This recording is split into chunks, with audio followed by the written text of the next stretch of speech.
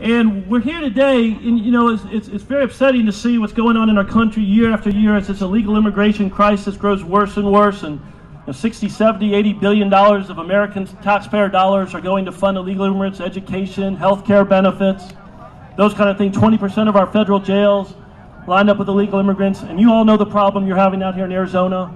We have major problems in Florida as well. And to see the federal government simply ignore the problem for their own self-serving needs as this country suffers, it's a real crisis. And when the last straw for us was when we saw the legal immigrants start to protest after Arizona took this courageous step of trying to do the federal government's job for them and enforce the immigration laws of this nation and make sure to protect its own citizens and your rights and the residents of Arizona. And we started to see groups boycott your state. And that was too much for us.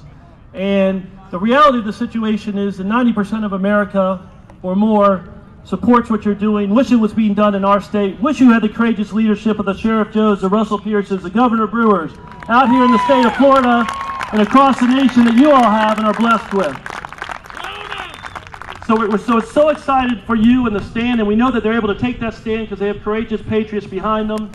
And we wanted to just come out here and we did a boycott. So we were out here spending money. We were at the Diamondbacks game, wish they had won.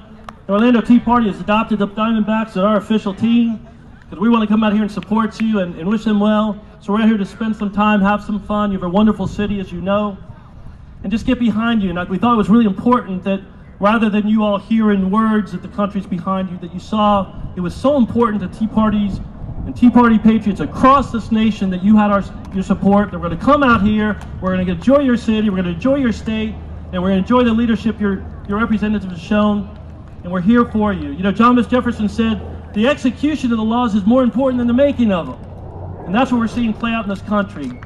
And with that, I'm going to start turning over to some of our speakers who I know you are anxious to hear.